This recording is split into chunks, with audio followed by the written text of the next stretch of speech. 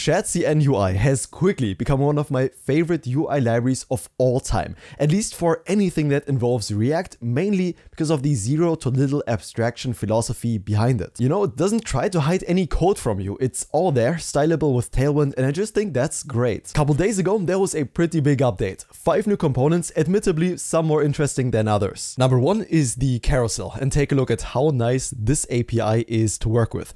In our carousel, we can simply add a previous and a next button, that's it, and then we can define the carousel content. For example, let's just have 5 empty slides for now by mapping over an array, and for each slide we're simply gonna insert the page number. And just that gives us this beautiful carousel right here. And carousels are so important. I've had them come up during freelance work. Clients love carousels. I've had them come up during the recent e-commerce project that we did on the channel. Carousels are super important in so many cases. People love them, especially if you do freelance work or whatever. This component will save you so much time. You can use your mouse to drag it over, and it does have some momentum, so it will go faster if you switch between slides, and it has all that built in. Really nice component. Second one is the drawer. Take a look at this API as well. We need 2 things. This is the most basic implementation you could possibly do with a trigger. In our case, that's a button, and also the content that will be shown inside of the drawer. Now, this is mostly meant for mobile. It looks so nice on mobile devices,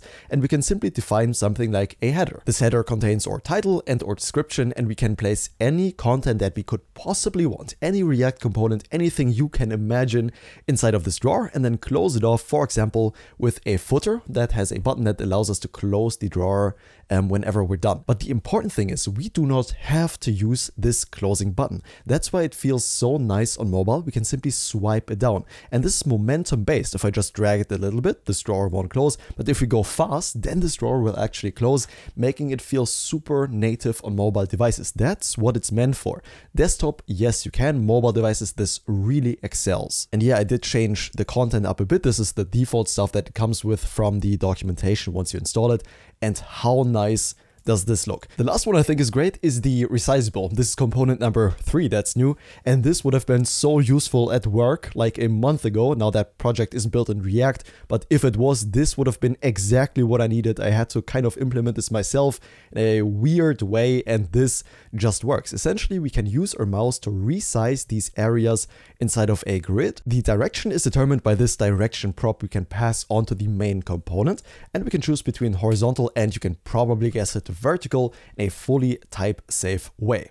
Not only that, but we can have the resizable panels individually and then control where the handles are shown by simply inserting the resizable handle component that we can import at the very top from our UI library. Yeah, dude, this is really nice. That's exactly what I needed like a month ago at work, and now it's in the UI library. It looks the same way as the others. That's the point I want to get to.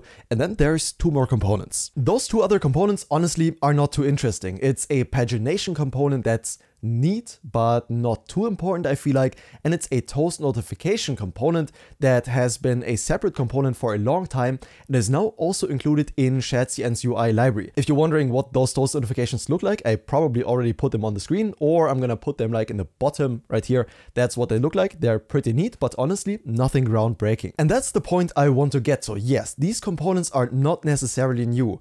All of them were kind of available in their own domain, like vol as the separate drawer component, Sonner as the toast library component, and you know, you could just build a pagination yourself. But the main value that I see in this update, that's what I wrote in my newsletter as well, is that the styling is now unified. shadcn UI has a very distinct style that looks super clean by default, and it brings that style and unifies these 5 components in the same style that you can simply, you know, get by initializing your project via the CLI or by manually installing these components yourself. They just look great out of the box now, and before you just had to kind of mash your own style into it and make it look like the rest of your UI library, and now you don't have to do that anymore. That's it. I really hope you enjoyed this update, these 5 new components, as much as I do, and I wish you all the best. Happy holiday season, have a good start into the new year, and then I'm gonna see you in the next video.